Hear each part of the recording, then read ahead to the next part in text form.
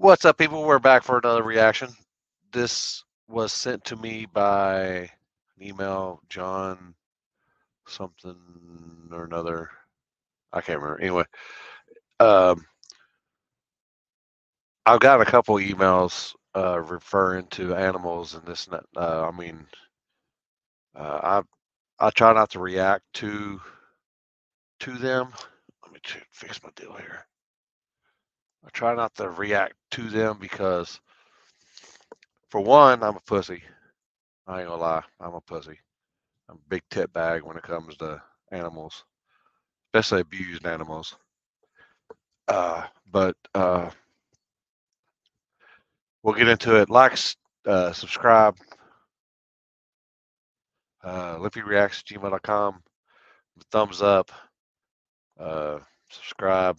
Probably already said that. But this dog has dementia, and it is behaves in a heartbreaking way. So hopefully, I'm not going to be a tit bag and all that good stuff. But here it is. And I'm leaving a glass of snow, so y'all like it, then.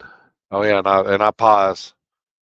So if that's a big deal for y'all, then I don't know what it is. His dog has dementia. Where'd it go? Dementia. He'll be walking and he'll freeze and he'll just sit there and not move, sometimes 5 to 10 minutes. I am Dennis.Gerard, and this is Piper's story for GeoBeats. Piper and his brother were dumped in a box at a shelter in Jacksonville, Florida. When they opened the shelter in the morning, the employees found them. I met Piper. He was really skinny and malnourished, but he came over to me and we hit it off right there. The first few days was awesome. We showed him so much love. My kids, my wife. Living the best life. He was shy, but once he understood that we weren't going to hurt him, it was wonderful.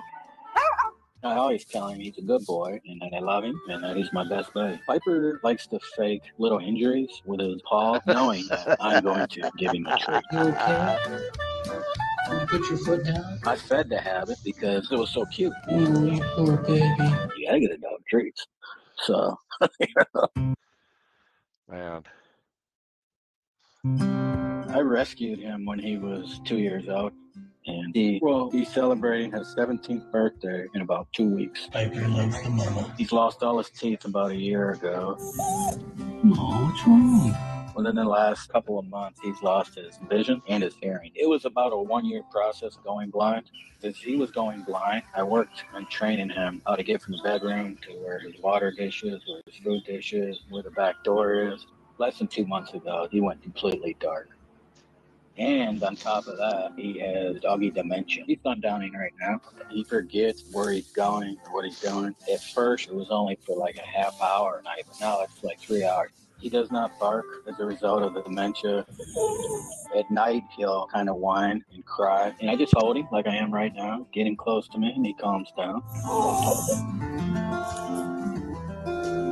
It's very scary for him and me. I think he's adapting better than I am. I worry about him all the time. You're the cutest puppy ever. I communicate with him by constantly touching him. He still has his internal clock, and he knows when it's time to eat and when it's time to go to sleep.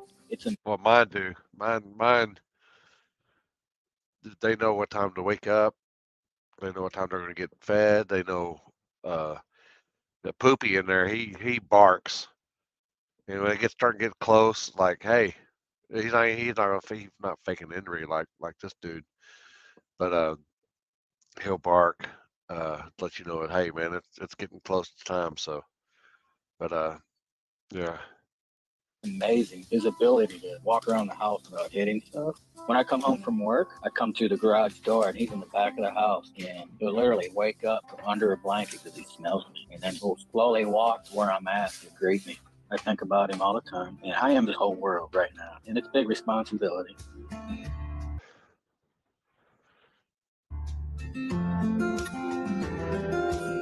He still does it. In fact, I got some video of him today doing it. He'll lift his paw and he'll just stand there. He gets anything he wants. He's got the best of everything. He gets the best health care. I'm spoiling him beyond imagination. Good, they deserve it.